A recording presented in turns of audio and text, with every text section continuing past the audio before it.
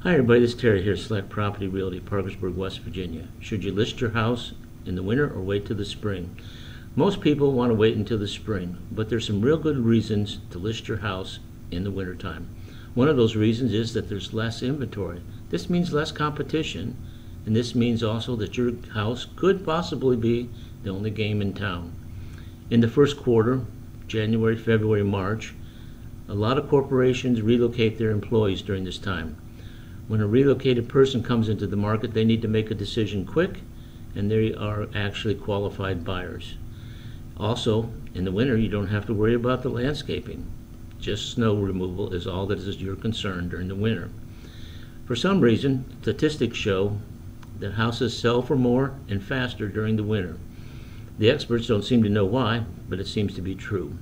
So, if you're thinking about selling your home and putting it up for sale, maybe you shouldn't wait until the spring. Perhaps it's time to list it now.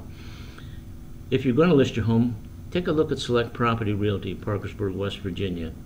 Look at all the different things that Select Property will do for you. Give me a call and I'll explain everything that we can to get your house listed and sold in our market.